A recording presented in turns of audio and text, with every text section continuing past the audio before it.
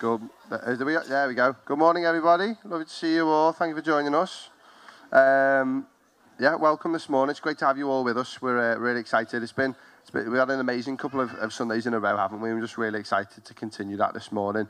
There's a couple of us in the group this morning that have quite a lot of phlegm, which is a nasty thing to say down the mic. But if you hear a couple of throats being cleared, then forgive us. And if we sound a bit flat, then I would blame Graham. But no, I'm only joking. I just invite you to stand if you're able, and we're just going to start and just continue in that worship.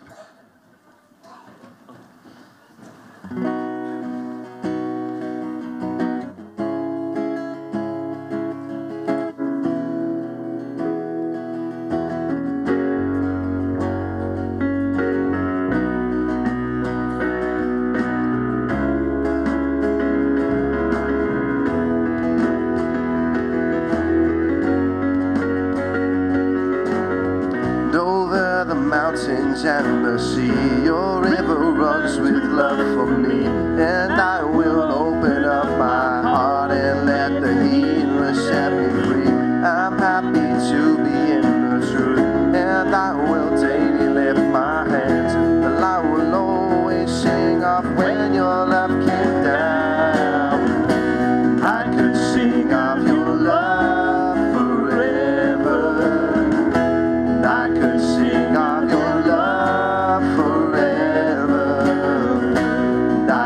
sing of your love forever. And I could sing of your love forever.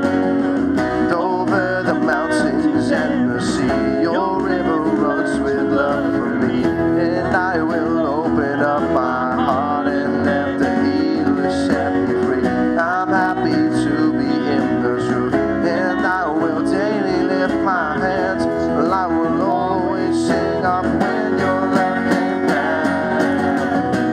I could sing of your love forever. I could sing of your love forever. I could sing of your love forever. I could sing of your love forever. Sing that again. I could sing of your love forever. I could sing of your love forever. I could sing of your love forever. I could sing of your love forever. Though I feel like dancing, this foolishness I know, but when the world has seen the light, they will dance with joy like we're dancing now. I could sing of your love forever. I could sing of your love forever. I could sing of your love forever. I could sing of your love forever. And I could sing of your love forever. And I could sing of your love forever. And I could sing of your love forever. I could sing of your love forever.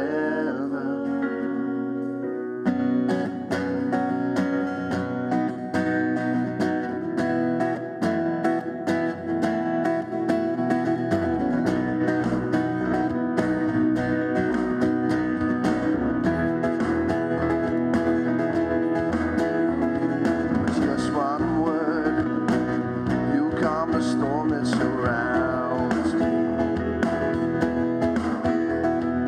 Just one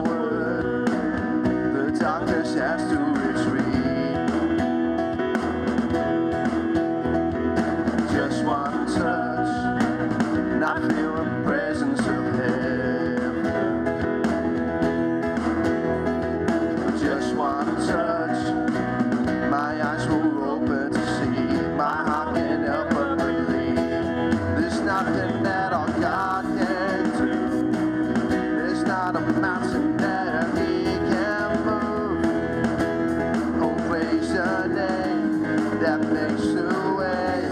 There's nothing that our God can do. Though just one word, you hear what's broken inside me. Just one word, and you revive every dream. Just one touch, and I feel the power of heaven. Just one touch, my eyes were open to see. My heart can help but believe. There's nothing that our God can do. There's not a mountain that He can move. Oh, praise the name that makes a way. There's nothing that our God can do. Oh, there's nothing that our God can do. There's not a prison wall He can break through. Oh, praise the name that makes a way. There's nothing that our God can do.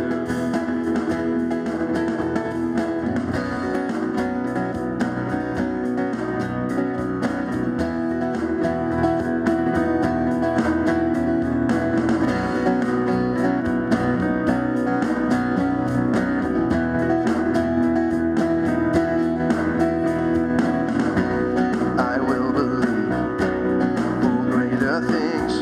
There's no power like the power of Jesus.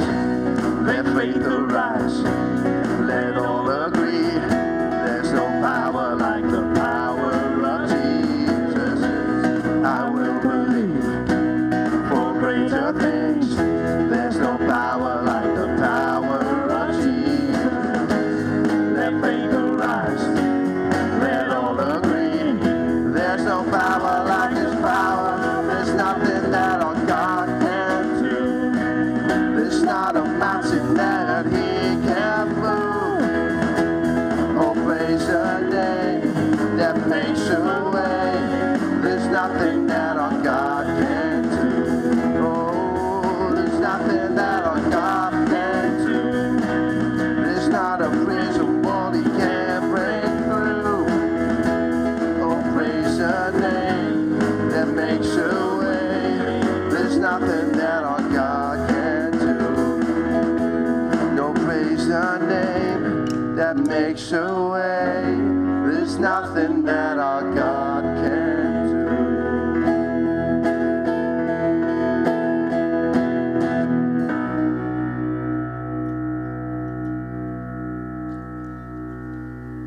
Yes, Lord, we just welcome you here this morning, Lord. We just thank you for your love, Lord, a love that's undeserved, Lord, and yet so abundant and unconditional. We just thank you for your love for us this morning. Father, would you give us open hearts and open ears and open hands this morning to receive from you, Lord Jesus. Amen. So welcome and good morning. I'm Izzy, I'm part of the leadership team at the Lane, if you didn't know me. Happy St. Patrick's Day to all those Irish brothers and sisters. I did not intentionally do this. I'm just going to be very candid. 3 different people said, thank you for wearing green. I was like, I just like green. But happy St. Patrick's Day anyway to you. We've got lots and lots of notices, so please make sure that you have a look at your notice sheet. So this Wednesday, the 20th, is the AGM and Vision Evening at Long Lane Building, not here. It's 7:45 for drinks and 8 o'clock for the main meeting. Everybody that calls the Lane their home is really, really welcome, and we'd love to see you.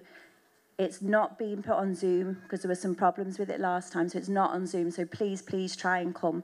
It's going to be exciting and informative. Next Sunday as well, there is the Bring and Share lunch. So I think loads and loads of people have signed up. Both of the sheets were completely full, which is wonderful. If you haven't signed up, there is still space to come. Please come.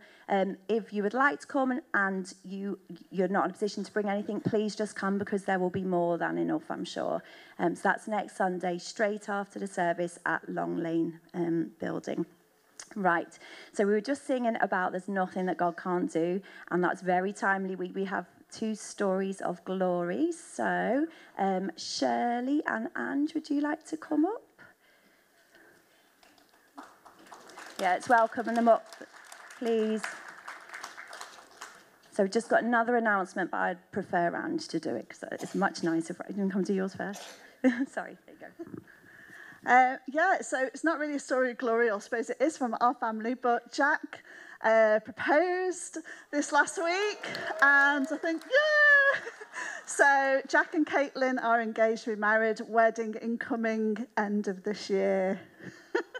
Very nice. Well, my stories, I'll give you a bit of background. When I came off the mission field, I got myself into financial difficulties, really financial difficulties.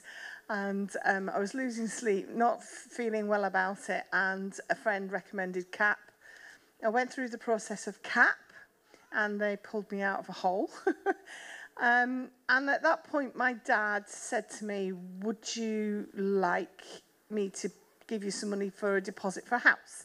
So I went along to Halifax, sat down, and the lady looked at me and said, because Barclays Bank had banned me or done something to my credit rating, and nobody would touch me with a barge pole. So all that time, my prayer has been, God, I want a front door, a back door, and a garden. And this is a prayer that I have prayed for many years. A front door, a back door, and a garden. And secretly, I wanted to own part of it, you know, that it was something that I wanted, but this was just impossible. So I carried on living where I was living, and I lived there for about 20-odd years. And I still prayed that prayer, God, I want a front door, back door, and a garden. And I couldn't see any solution to this. So last year, for various reasons, I went to try to get a mortgage again. And they said, oh, you can have 97,000. And I thought, what can I buy with that, God? What can I do with that, you know? So I carried on, and I happened to be looking at a certain house on the Zoomla, whatever you call it, Zoopla, and Rightmove. I mean, I just lived on Rightmove. I was just dreaming of this house. But I could never, ever see how that prayer could ever be answered. I suddenly saw this new build, and I thought, oh, let's have a look at that then. And it was a shared ownership with Riverside. So I thought, oh, okay, let's fill in the form. So I filled in the form. And then the next thing I knew, I was being contacted by Riverside saying, would you like to come and have a look? And I thought, well, okay. So I went along, and I looked at it, and I took Carol with me, and we're looking at the houses and things. And they said, which one would you like? And I went, really? So I said, well, I'll have that one. I want that one. And needless to say, sort of like I thought, oh, I'll never get a mortgage. I'm 60 years old. They're never going to give me a mortgage. And lo and behold, they gave me a mortgage. So then I sort of like moved in October. And now I have a front door, a back door, and a garden. And what I want to say out of that is, if you have, I mean, I've still got a prayer that I'm praying, and I've been praying that longer, but like, I've been praying this prayer at least 15 years, and anyone who was in a prayer session with me at times would hear me say, Lord, I want a front door, back door, and garden, and he answered me. He didn't answer me in the way I expected it to, but he answered me, and he gave me my heart's desire, and I still cannot believe I can stick a key in a door and walk in and have my own house with a front door, back door, and garden. Wonderful, thank you. So Carol is clearly the person to take with you if you're looking to buy a house as well. Isn't that great and really encouraging? Thank you, Shirley, for sharing that. Now we've got 2 more centenary videos to watch now.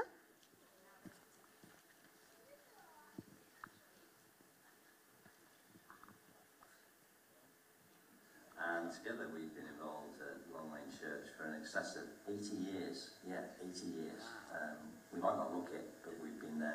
consider another time.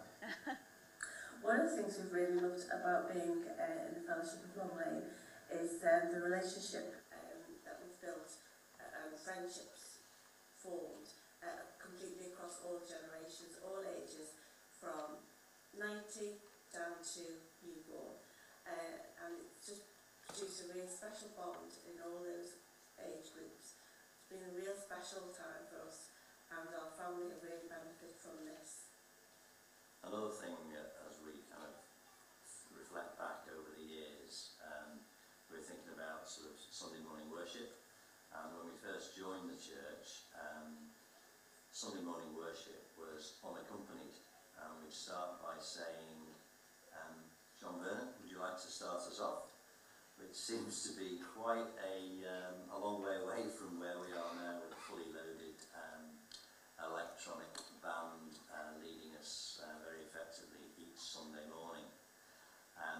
And we'd probably like to sign off by saying what a fantastic testimony it is that the church is now 100 years old, and we trust that God will continue to bless the work that's being done through his body of people at the church. Okay, hi everyone. Couldn't do this little video with my little feathered friend here, keeping me company. This is Angel, the budgie.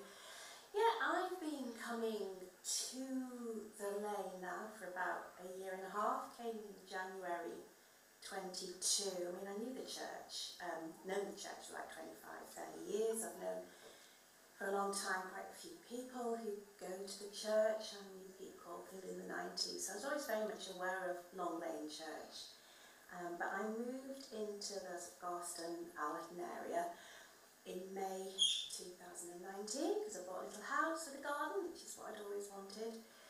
Moved from a flat, and then I thought it'd been on my heart for years and years and years to worship locally. I'd always worshipped, since becoming a Christian at 14, I'd always worshipped in churches that weren't local to where I lived. So after lockdown, I went back to my old church, never quite really sort of settled back into it all. I had visited the lane just before lockdown, see what it was like. And I was walking through Garston one day, and I said to God, look, God, I'm not happy. What are you going to do about it? What is God going to do about it? Not me. And he said, why did you buy the house? And I said, well, I could afford it, it fitted my criteria, it was in my...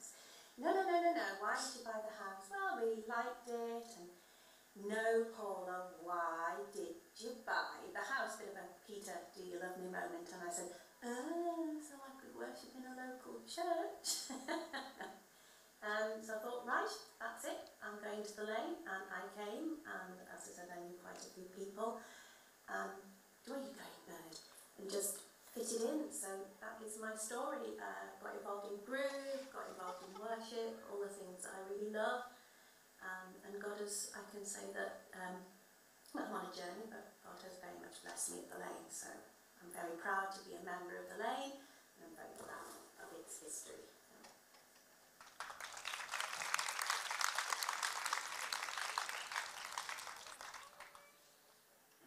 Isn't that great as well about God in the detail, both of Shirley's story being really specific about a back door, a front door and a garden, and Paula as well, when God's reminding her, what is it that led you to the house? And she's like, oh yeah, it's specifically because I wanted to worship in a local church. So isn't that great that God's in the detail? Kids, you have sat brilliantly. Would you like to go off to your groups now? Lord, would you just bless our toddlers and our babies and our children and our young people? Would you just teach them more of you? Would they have fun this morning, Lord Jesus? And would you be with their teachers? And thank you for their time and their servant heart. Amen. I also forgot to say before, oh, there you are. I couldn't see you. We had a very special birthday last week as well. So our lovely Anne Jones, who's not looking a day older, 21, was actually 80 on Monday. And Terry is going to be 80 this coming Sunday as well. So could we give them a big clap and happy birthday to you? And if anyone else has had a birthday in the week, happy birthday as well. Thank you. So just before we go back to our second set of worship, Paul Paul Battersby is back in hospital at the moment. He's only got one remaining kidney and there's something that's wrong with his kidney. So I'm just going to pray for Paul. And I know that Paul and Nathan and Heather and the family would really appreciate your prayers for the dads and husbands at this time. So Lord, we just lift up Paul to you this morning. We just thank you for him, Lord. We just thank you for his joyful spirit, Lord, despite all of the different physical difficulties that he has. Lord, would you just heal whatever is wrong with his kidney now, Lord.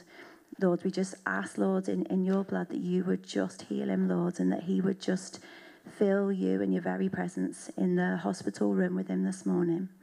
And Lord, would you be with Heather this morning, Lord? Give her your peace, Lord, and your blessing and encouragement, and Nathan as well, Lord. We just thank you for the joy that Nathan brings, Lord, for his massive heart, Lord, and his openness to your spirit and all that he means. Would you just bless him and this morning help him know that he can trust his dad to you, his father, Lord Jesus. Amen. Where's Will? Yeah.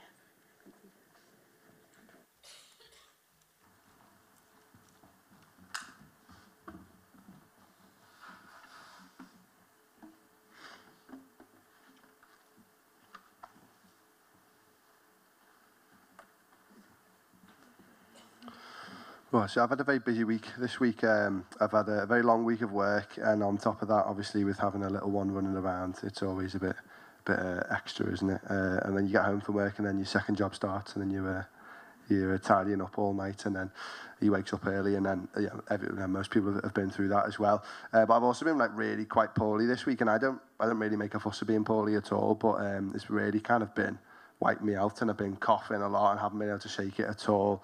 And the band have been very patient with me this week, and I was very late being able to send them the song list through that we were doing. And so this morning I kind of feel quite unprepared. I just want to come and let you guys know that as well, that usually, I'm able to spend a lot more time being able to kind of put a lot of thought into it and thinking about what God's saying. And this week, it's just been one of those weeks where that hasn't happened. But the great thing is that we can come this morning, and then that doesn't make a difference, because God is always going to have the same plan that he had if I'd have spent 3 hours prepping or if I'd had 3 minutes prepping.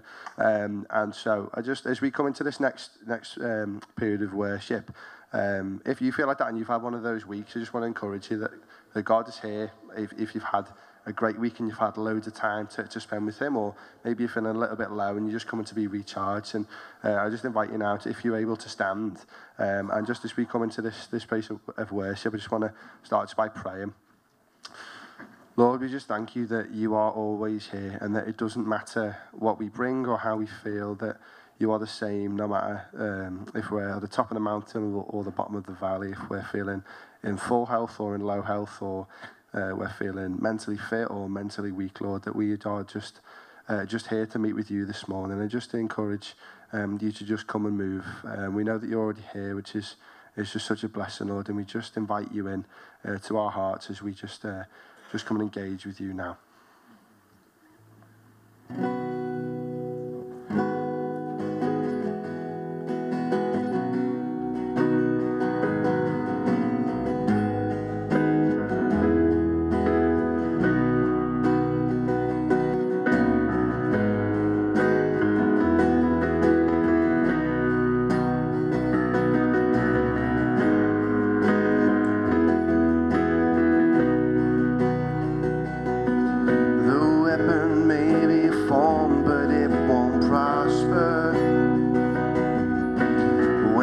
Darkness falls, it won't prevail,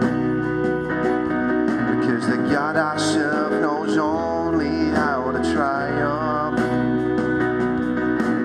My God will never fail. Oh, my God will never fail. 'Cause I'm gonna see your victory. I'm gonna see your victory.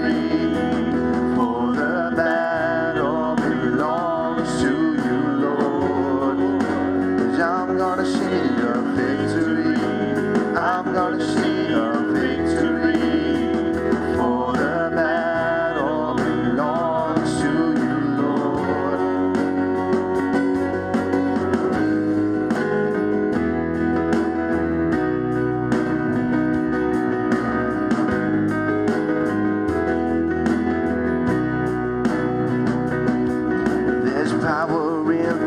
mighty name of Jesus. Every war he wages, he will win. Oh, I'm not backing down from any giant, 'cause I know how this story ends. Yes, I know how this story ends. 'Cause I'm gonna see a victory. I'm gonna see a victory. For the battle belongs to you, Lord. 'Cause I'm gonna see a victory. I'm gonna see a victory. For the battle belongs to you, Lord. Yes, I'm gonna see a victory. I'm gonna see a victory. For the battle belongs to you, Lord. I'm gonna see a victory. I'm gonna see a victory. For the battle belongs to you, Lord.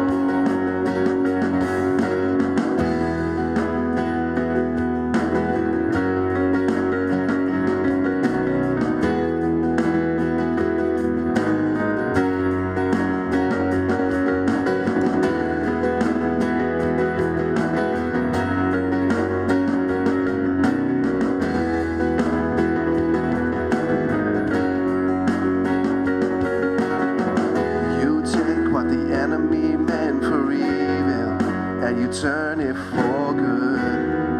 You turn it for good. You take what the enemy meant for evil and you turn it for good. You turn it for good. You take what the enemy meant for evil and you turn it for good. You turn it for good.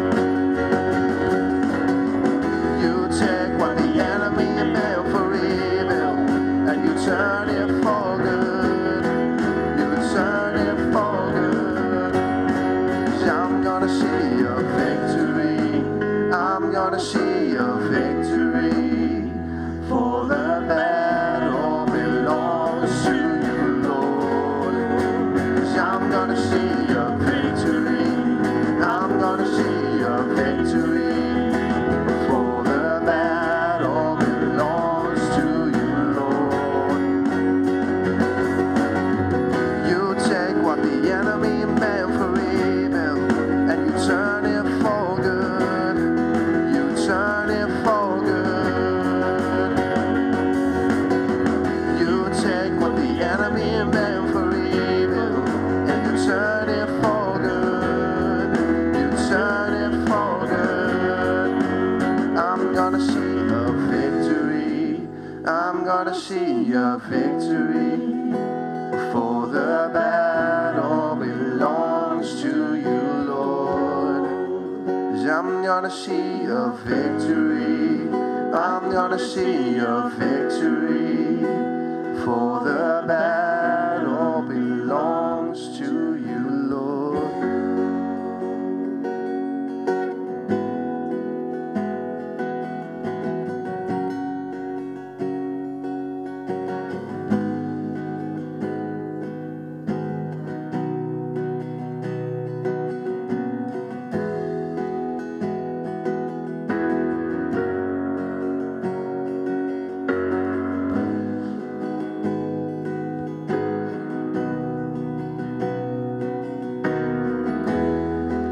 Spirit break out, break our walls down. Spirit break out, heaven come down. Spirit break out. Break our walls down. Spirit break out.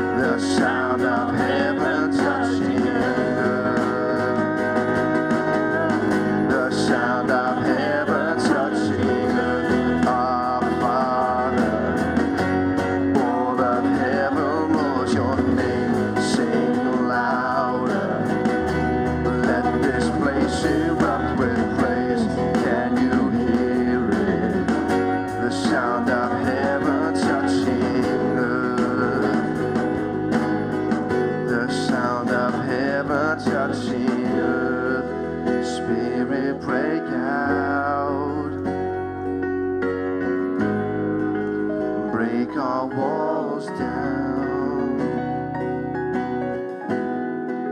Spirit, break out. Heaven, come down.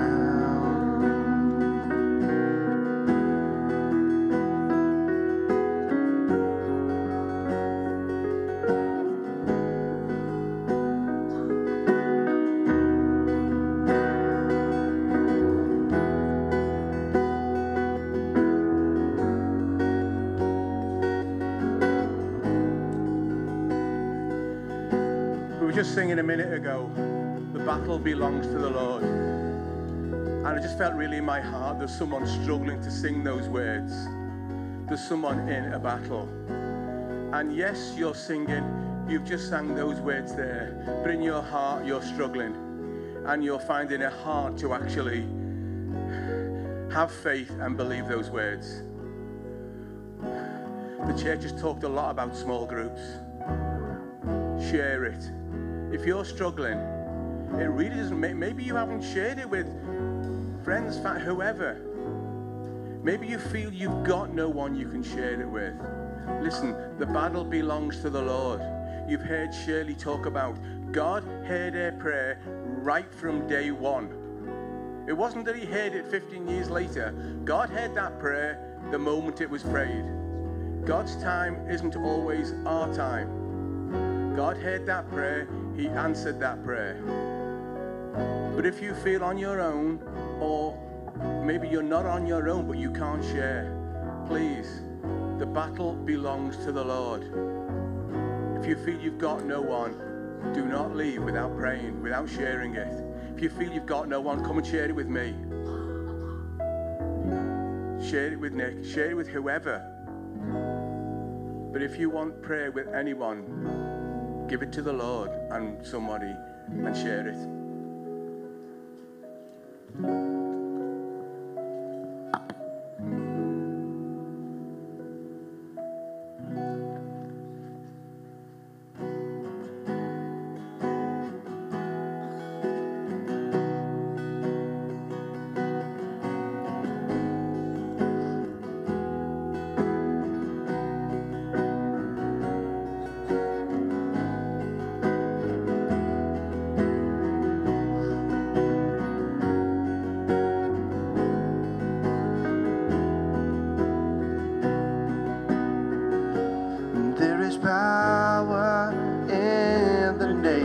Jesus, there is power in the name of Jesus.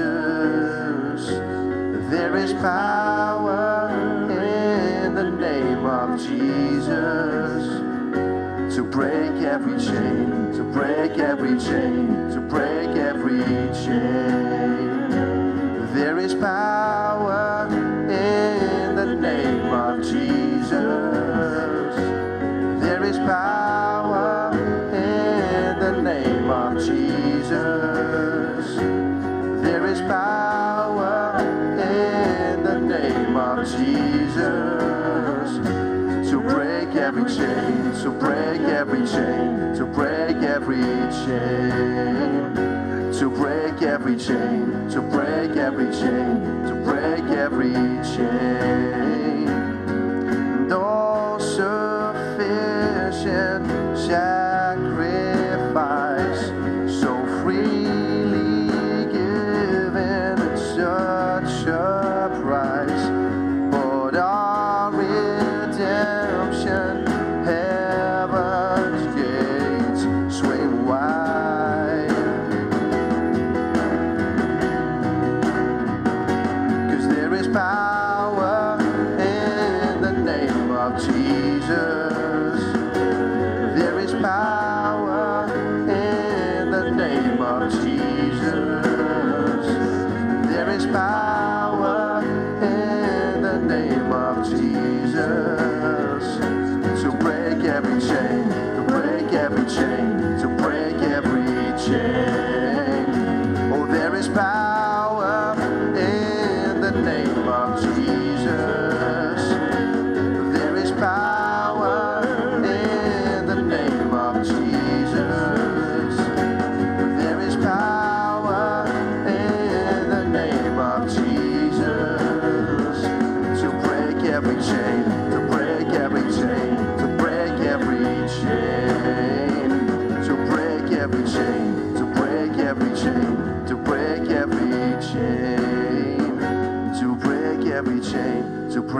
every chain, to break every chain, to break every chain, to break every chain, to break every chain.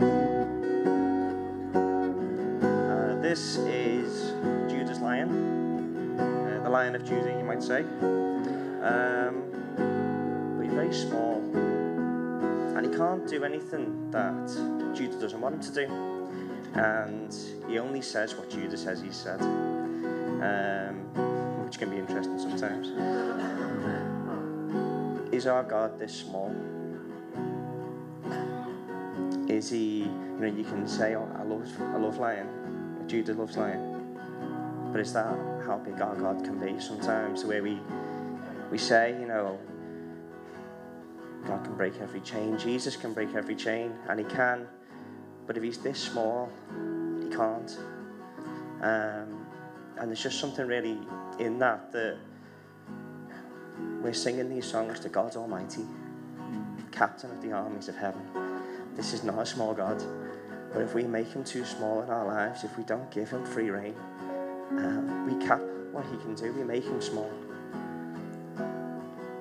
So Lord, I just pray, open our eyes to get a revelation of who you are. Not weak, not timid, but God Almighty. Break every chain in our lives, Lord. Open the prison gates. Holy Spirit, move. Have your way. Amen.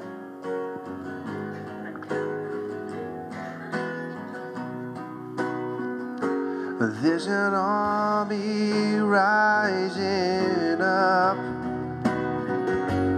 There's an army rising up.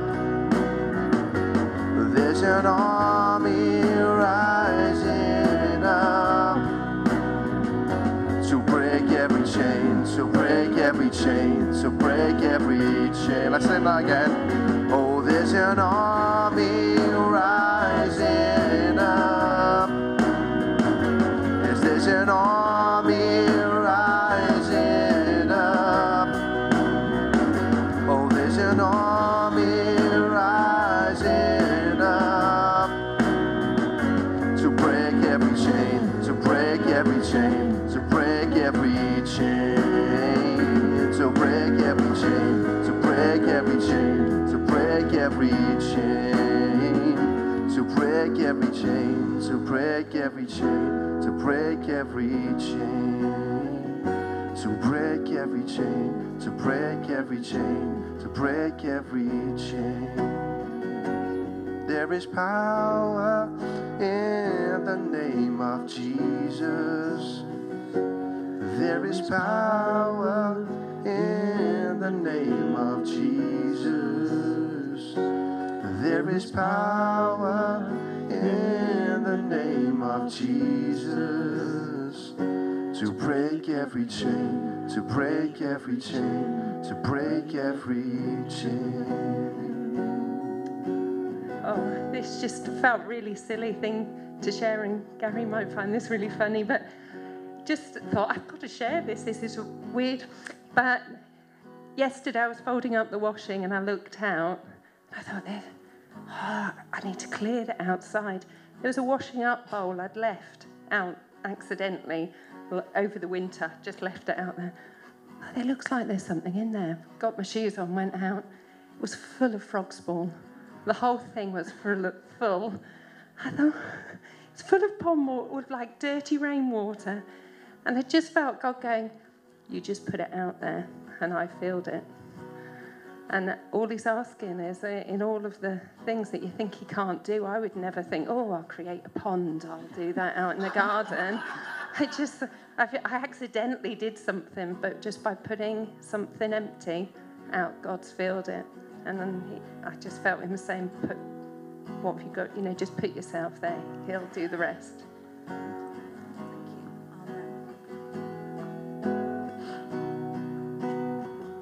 Oh, there is power in the name of Jesus.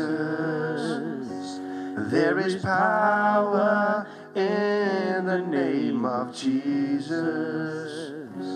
There is power in the name of Jesus. To break every chain, to break every chain, to break every chain. To break every chain, to break every chain, to break every chain.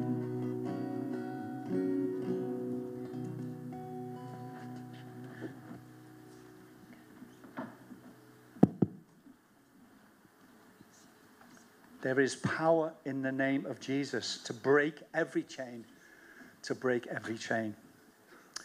Just to give you a little bit of background, 9 months ago I was diagnosed with malignant melanoma in my leg. I've had 2 operations, 4 lots of infection.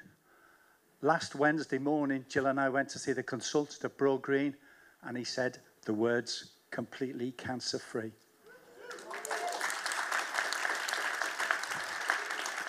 All the glory to God. And a verse of scripture, a couple of verses of scripture I wanted to share with you, because during that time, it's been like a wilderness experience. It's been very weary for Jill and myself, and constant trips to the hospital, the dressing clinic, and disappointment of appointments being cancelled at last minute. But in Proverbs chapter 4, verses 20 to 22, it says, "My son, pay attention to my word. Incline your ear to my saying. Listen closely to my word. For it is life to those who find them, and health to all their flesh, or to all their bones." And when I mentioned this to Jeff earlier, it actually says in the Hebrew, it's about God's medicine bottle. And I'd been neglecting getting into God's word on a regular basis because of being low in depression. But the more we actually get into God's word, there's healing. He can break every chain. So the longer we can actually spend in Scripture, as God speaks to us, he'll bring us healing, comfort, and strength and peace. To him all the glory, the honor, and the praise.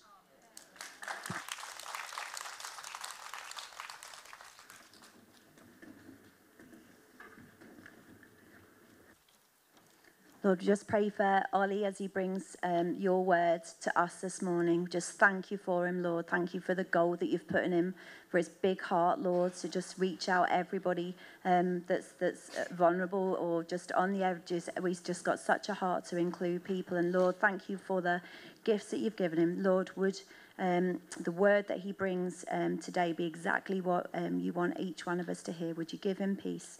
Amen. Sorry, I still need to get my little table. So for anyone who doesn't know me, I'm Olly. It's great to be able to be speaking today. So I head up the CAP services in our church, and I also work for a charity called Time for God, if you didn't know. And I really appreciate Will just being honest about the struggle this week. I've certainly felt that, both with the passage, just trying to get ready for this, but also just feeling a bit wiped out and not well.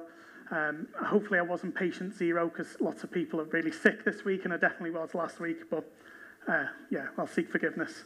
But yeah, just we're looking at Mark 13 today, and it's about prophecy, end times, and realized history. There's a lot of death and destruction in it, and it's a powerful passage, but it's quite a heavy passage. But I really feel like God has a word to share today. So let's just get into it. As Jesus was leaving the temple, one of his disciples said to him, "Look, teacher, what massive stones, what magnificent buildings." "Do you see all these great buildings?" Jesus replied. "Not one stone here will be left on another. Every one will be thrown down." As Jesus was sitting on the Mount Olives opposite the temple, Peter and James and John asked him privately, "Tell us, when will all of these things happen? And what will be the sign that they are all about to be fulfilled?" Jesus said to them, "Watch out that no one deceives you. Many will come in my name, claiming I am he, and will deceive many. When you hear of wars and rumors of wars, do not be alarmed. Such things must happen, but the end is still to come. Nation will rise against nation, and kingdom against kingdom. There will be earthquakes in various places and famines. These are the beginnings of the birth pains. You must be on guard. You will be handed over to the local councils and flogged in the synagogues. On account of me, you will stand before governors and kings and as witnesses to them. And the gospel must be first preached to all nations. Whenever you are arrested and brought to trial, do not worry beforehand about what to say. Just say whatever is given to you at that time, for it is not you speaking, but the Holy Spirit. Brother will betray brother to death, and a father his child. Children will rebel against their parents and have them put to death. Everyone will hate you because of me, but the one who stands firm to the end will be saved. When you see the abomination that causes desolation standing where it does not belong, let the reader understand. That's always an interesting part of the author deliberately putting something in there. Then let those who are in Judea flee to the mountains. Let no one on the housetop go down or enter the house to take anything. Let no one in the field go back for a cloak. How dreadful it will be for those days for pregnant women and nursing mothers. Pray that this does not take place in winter. Because those will be the days of distress, unequaled from the beginning, when God created the world until now and never be equaled again. If the Lord had not cut short these days, no one would survive. But for the sake of the elect, whom he has chosen, he has shortened them. At this time, if anyone says to you, look, here is the Messiah, or look, there he is, do not believe it. For false messiahs and false prophets will appear and perform signs and wonders to deceive, if possible, even the elect. So be on guard. I have told you everything ahead of time. But in those days, following the distress, the sun will be darkened and the moon will not give its light. The stars will fall from the sky and the heavenly bodies will be shaken. At that time, people will see the Son of Man coming in the clouds with a great power and glory, and he will send his angels to gather the elect from the four winds and the end of the earth to the ends of the heavens. Now learn this lesson from the fig tree. As soon as twigs get tender and its leaves come out, you know that summer is near. Even so, when you see these things happen, you know it is near, right at the door. Truly, I tell you, this generation will certainly not pass away until all these things have happened. Heaven and earth will pass away, but my words will never pass away. But about that day or the hour, no one knows, not even the angels in heaven, nor the Son, but only the Father. So be on guard, be alert. You do not know when that time will come. It's like a man going away. He leaves his house and puts his servants in charge, each with an assigned task, and tells one at the door to keep watch. Therefore keep watch, because you do not know when the owner of the house will come back, whether in the evening or at midnight, or when the rooster crows or at dawn. If he comes suddenly, do not let him find you sleeping. What I say to you is I say to everyone, watch.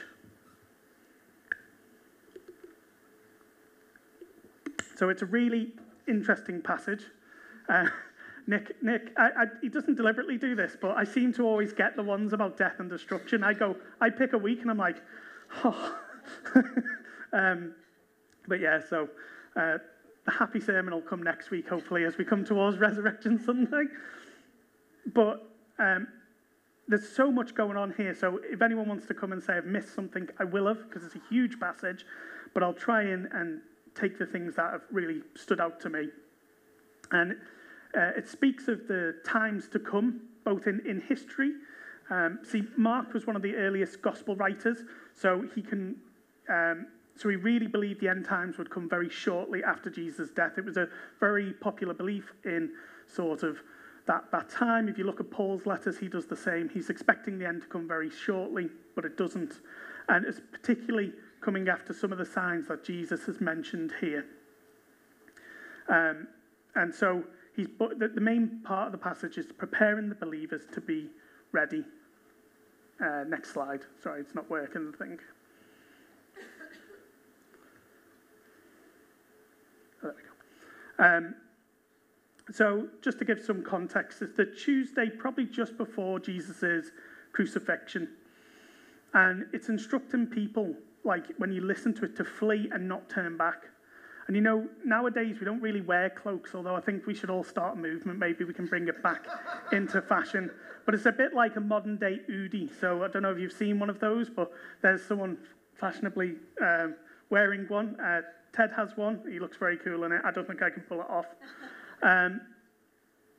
But, you know, it was a real common garment in the ancient times. And actually, it's so common, the Old Testament really states that if someone had a debt or you owed them money, you weren't allowed to take their cloak, because what would keep them warm? It was like this really important thing. So when Jesus is warning people of a specific context as well, he's telling them to flee and not turn back. You know, a bit like that story in Genesis when he said, don't turn back and look at the city, because death and destruction will come to them. It's this prophetic word of a specific part of context about the fall of Jerusalem, but it also speaks on multiple levels about the future times to come. And it's also a warning. So the whole passage itself speaks about nationalism, tribalism, like this false religion and sacrilegious symbols. So all the really light stuff. But, you know, it's really interesting when we think about nationalism and just basically if you look at the wars throughout history, a lot of it is caused, and we've got obviously some powerful modern contexts like World War II and the Nazis and the Soviet Union. These are often linked as well to these like almost false religions and the utopian ideal. You know, there's lots of false religions today that we know of, and people who mislead people, those cults. And I think as well, in modern society, particularly in the West, we have a lot of religious zealots, but they just don't have a religion to be zealous about. So they have a cause, they have this sort of ideal that they link themselves to. And even though we're meant to be this enlightened people are actually probably more ideologically driven today than ever. And we need to watch out as Christians that we're not sucked into this sort of secular Christianity. There's lots of churches that seem to do very good works, but they just forget the key point, which is Jesus. You know, it is so important. It's not like we do good works out of that. It's Jesus is the center of what changes us. Actually, that's what makes the church different to other agency, and is the reason why it can do so much transformative power. And you know, there's lots of these different spectrums of false teachers, and I deliberately don't mention people by name. You'll all be able to picture your own person that you don't like. But I always think that actually I don't know them, and the Bible teaches that we should speak to a brother and challenge them personally. So I can judge things, but there's lots of these prosperity gospel people who so they got to the floor, they stopped it. Richard ran out of the lift because he wanted to look for a doctor to come in to help her. And as he ran out and was like, "Doctor, come and help me," the doors shut behind her and proceeded to go down. So he comes back and is panicked. And Evie was born in a lift, very literally about 2 seconds later. And so he went out to look to get some help. And this is obviously a bit of a tenuous link because she had the birth pains and they thought they were ready, but they didn't know when it was going to come, and it appeared that he had less time than he thought. And so we need to be ready for this to happen. Now, I'm not sure if he could have prepared any better. I think that's just unfortunate. It's not the women's, and, you know, but we need to be looking for the signs and just being prepared to do our good works, to prepare to live our faith as it's about to happen. And it also speaks about, are you ready to preach the gospel? It says we need to preach it to all nations. And there was that great series we did, wasn't it? It was when you fast, when you pray. And I can't remember if we did a bit, was when you preach to the nations. And preaching, you know, it's very easy as me at the front to say, yeah, we all need to preach. But preaching, it doesn't necessarily involve this. It's speaking to your neighbours. It's speaking to your work colleagues about Jesus. It's offering prayer to people when you feel that sense and you think, am I going to feel like a weirdo for praying for someone at a bus stop? We sometimes get them, and I know there's been plenty of times I don't necessarily listen. But there's an assumption that we will already be doing this. You know, maybe it's declaring the truth under pressure. When was the last time heady thing. You just say, do you know Jesus? It doesn't have to be intelligent. I'm not. I'm up here, and I'm smashing it, so...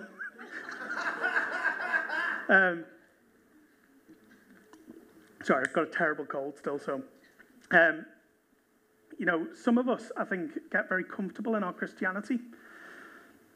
Maybe we're in a workplace and you can think, when was the last time I actively prayed for someone? And that can be risky. You know, sometimes you have to put yourself out there and risk it. Sometimes people will tell you all sorts in work because you're the Christian and they might know that. And sometimes you have to go, oh, I'll pray for you. You know, Cap always tells you these great things where they go, if you offer prayer, no one will say no. I've had loads of people say no. I had one guy, I was like, can I pray for you now? And he was like, nah, I'm all right. And I was like, I really feel like God might be able to heal. I was like, well. I was like, okay. But I tried it. It did take me about 3 weeks to get there. You know, but I think you have to not worry so much because it does say the Holy Spirit will give you the words to say. So, you know, if it's a bit rubbish, you can say, what was that about, Lord? Come on. But it doesn't always necessarily mean we're going to convert someone or to make someone believe in that moment. That witness is powerful, and you just don't know what seeds you are sowing for later on.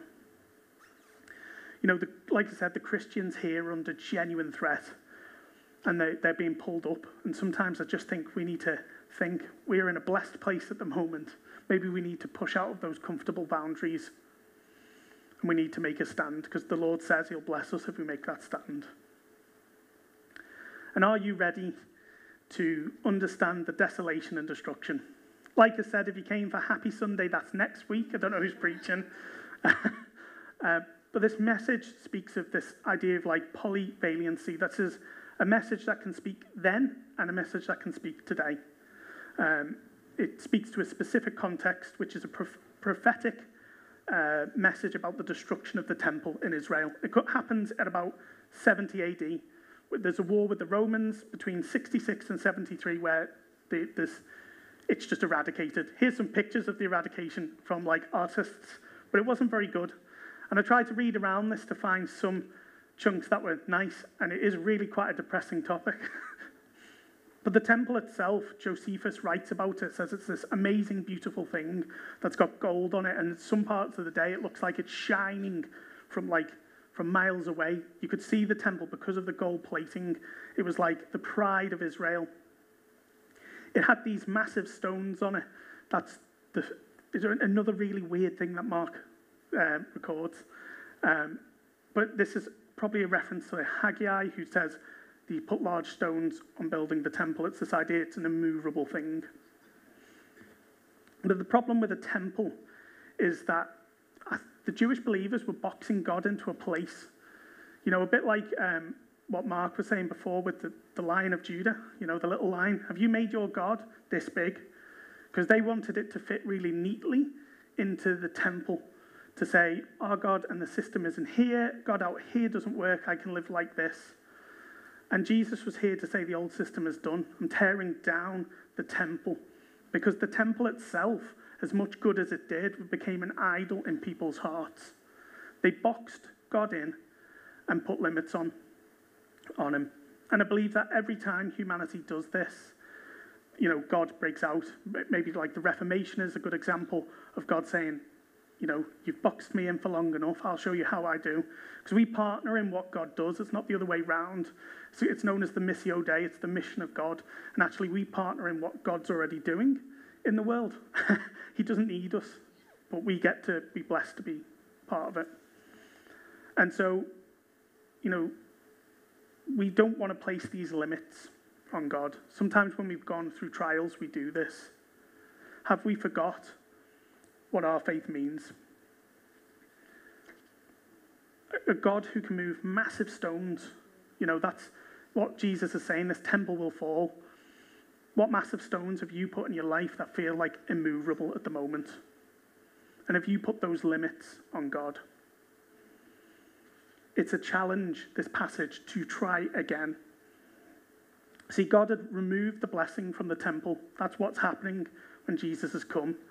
Through his actions that are to come on the cross, he gives us his blessing. So instead of people seeing the shining light from a distance and coming to the temple to receive the blessing, we get given the Holy Spirit, we become the temple, and we get to be sent out to preach the gospel, to to spread that blessing to others. And you know, the temple in history had been destroyed before. There was also a Maccabean revolt in 160 BC where there was this abomination put in the temple. There's been lots of times where the temple had been disrupted and eventually to the destruction. But with every downfall, there was an abomination, an idol that began the downfall. In fact, that's part of the reason Israel in the first time when Babylon invaded, it was because they had forgotten who their God is. Every time the abomination became before the fall. And the temple had fallen probably long before it was destroyed. It had been taken over by those who'd subverted and changed what it should have been doing. You know, often we camp out in a place of sin, in a desolate place for a while, and then we'll eventually reap the destruction.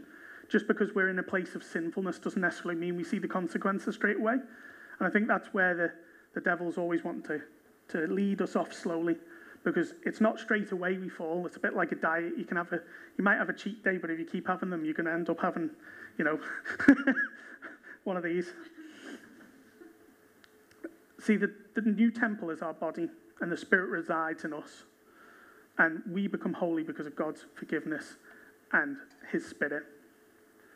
But are you ready to sort your sin out? You know, sit in the camp, put it out.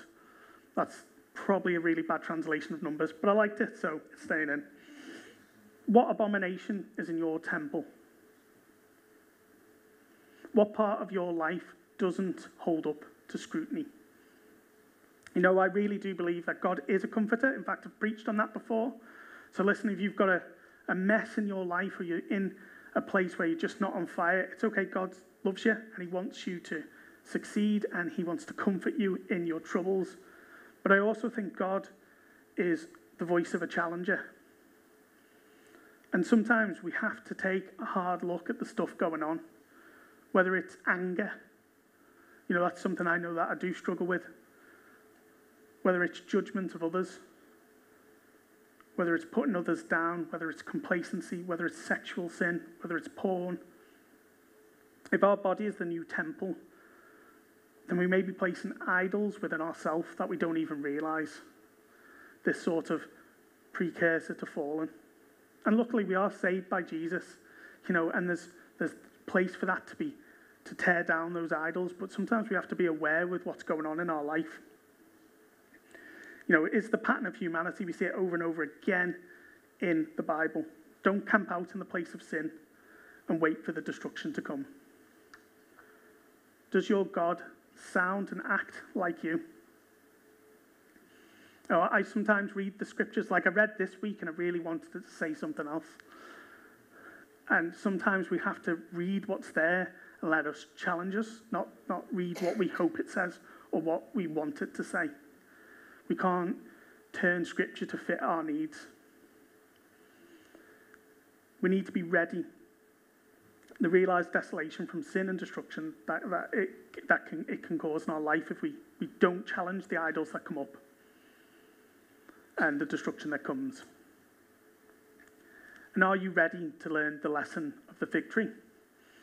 So the Bible speaks of fig trees 44 times across Scripture. From Genesis 1, it's not an apple, it's a fig tree probably, that's what they reckon.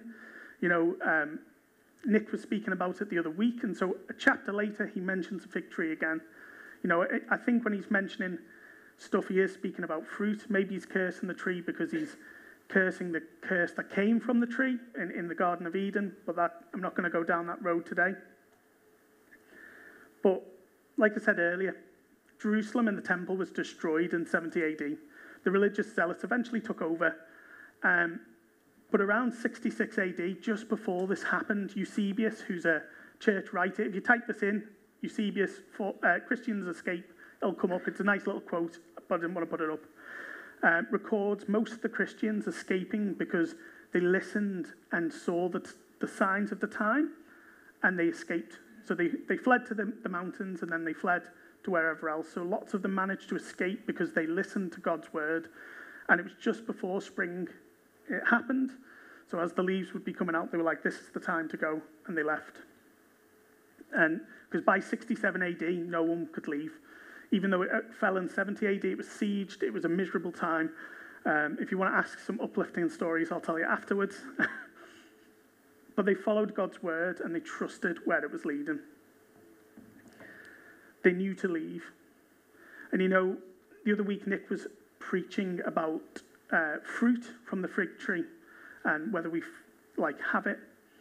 And you know, when I've been reading over this, I've discovered some things about a fig tree, which is always useful. I'm not much of someone who does gardening, but I learned some things. So figs have a harvest twice a year.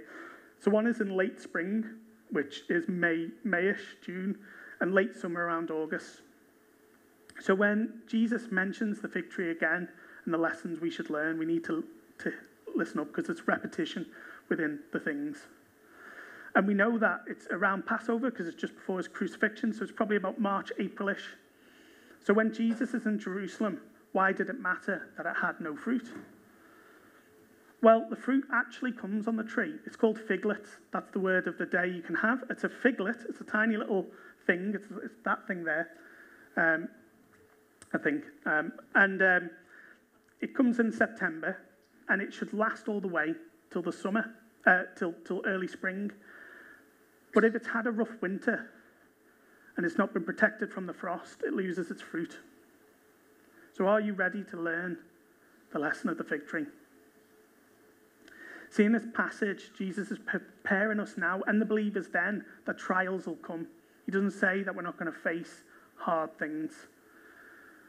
But he's saying that, you know, will we lose our faith? Or will we let our faith become barren because we've had a period of rough winter? And what's great as well as a fig tree, to be protected from a rough winter, needs people around it. Just like thing you'd brought before about that message. Who's around you? Who are you going to share? Because you need that around you to protect you from the frost. But, you know, we've all probably had these trials that have come in our life that have seemed to rob us of a fruit. I've had times where maybe I haven't had the most fruitful winter. But Jesus is saying, look, as Christians, come rain or shine, come winter or fire, you need to have the fruit. Because God has done good things and he wants to show it in our life. But what's also really good is that there's 2 harvests here. If you're feeling barren, it's not the only time for fruit. God can start those little figlets now and you just need to grow. Don't get complacent and build those idols that can rob you of your fruit. Or let the long winter take it away. If you're feeling empty today, God can take that away from you and refill you. Don't let your Christianity become stale. You know, we need to learn the lessons from the fig tree. Don't become passionate again and start producing fruit as Christians. And let's continue to actually preach that gospel. Let us just pray. Father God, I just thank you that you're a God who knows us and loves us. And I just pray if anyone is feeling that barrenness that we have when we've had a long season of trial, maybe we just don't see the fruit and we need help. I just pray that you can help us gather round those people who need fruit. And if they're feeling empty, I just pray that you'll fill people so that they can show the fruit of love, patience, peace, joy, self-control. And Father, if there are things in people's lives that need help, Lord, I just pray that you are a God who knows us and can help repair and restore the things that have been taken. We just pray this in your mighty name. Amen.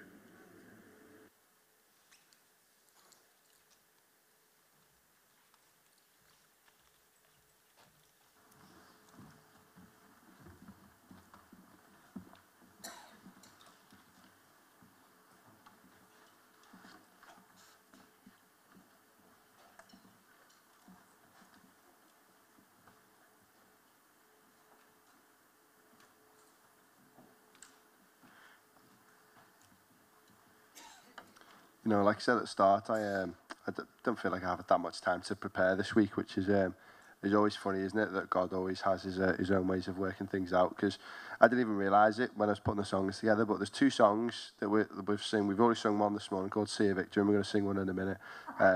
This is how I fight my battles.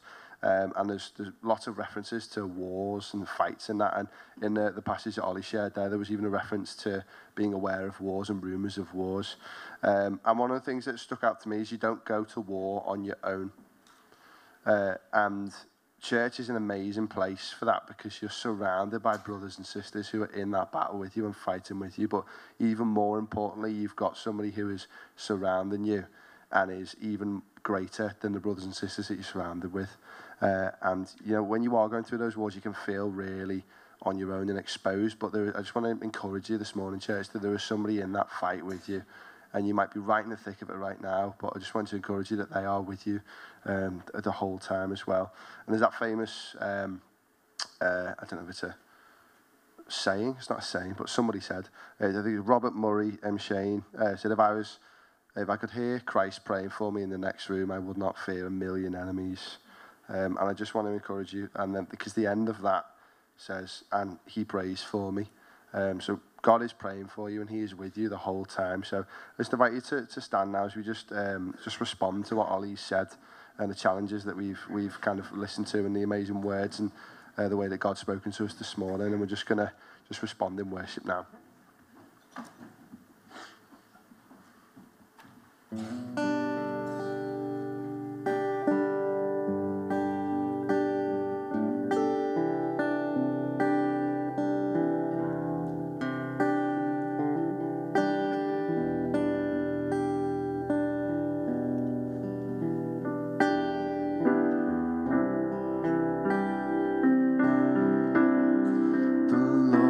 My shepherd,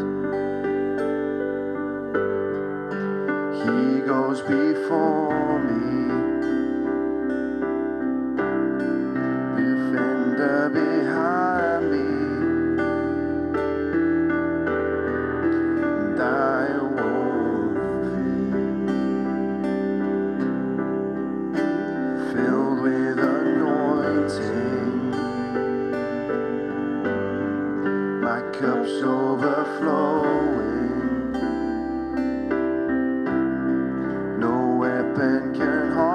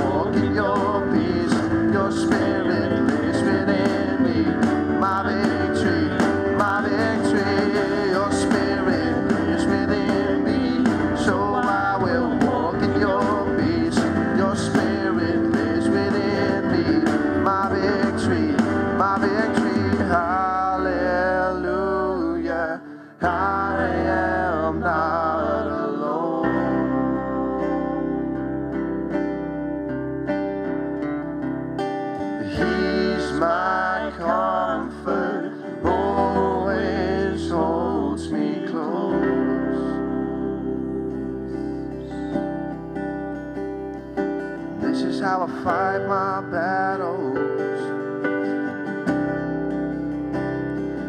This is how I fight my battles. This is how I fight my battles. Oh, this is how I fight my battles.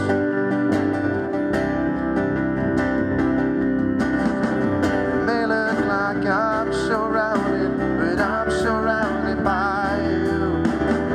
It may look like I'm surrounded, but I'm surrounded by you. It may look like I'm surrounded, but I'm surrounded by you. It may look like I'm surrounded, but I'm surrounded by you. But this is how I fight my battles. This is how I fight my battles. This is how I fight my battles. This is how. This is how I fight my battles. This is how I fight my battles. This is how I fight my battles. This is how. It may look like I'm surrounded, but I'm surrounded by you. It may look like I'm surrounded, but I'm surrounded by you. It may look like I'm surrounded, but I'm surrounded by you. It may look like I'm surrounded, but I'm surrounded by you. 'Cause this is how I fight my battles. This is how I fight my battles. This is how I fight my battles. This is how I fight my battles. This is how I fight my battles. This is how I fight my battles.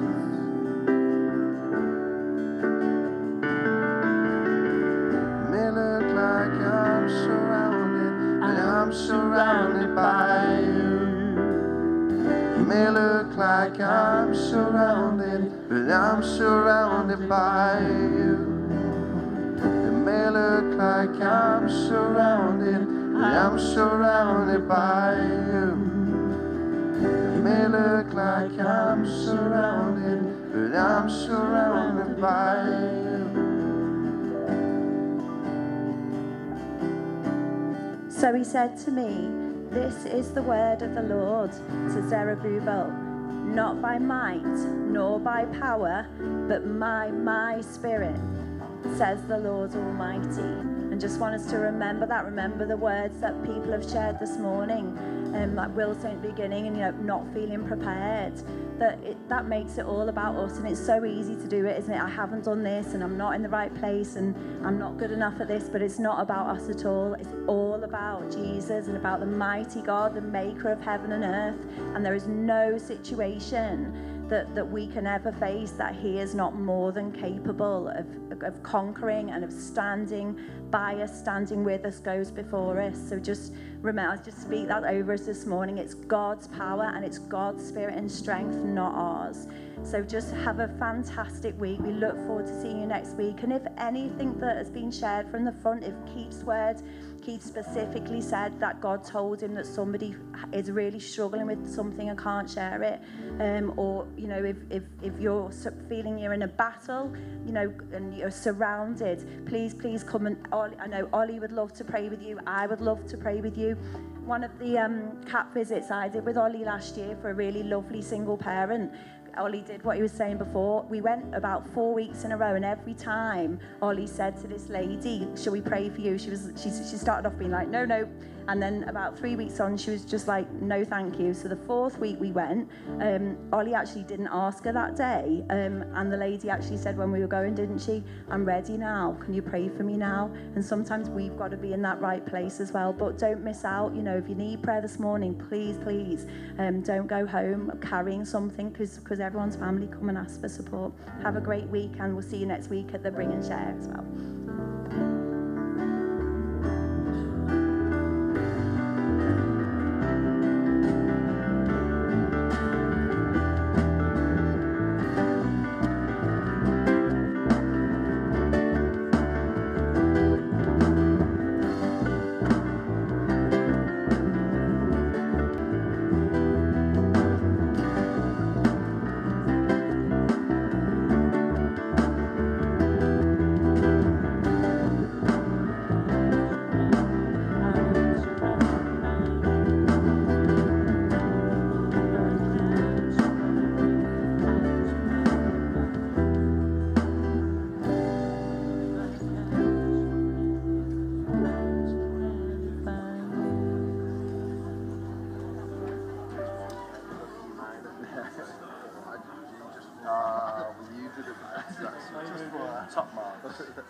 Thanks, guys. Brilliant. It's brilliant. Thanks for carrying us vocally today, Greg. Just get them all out now.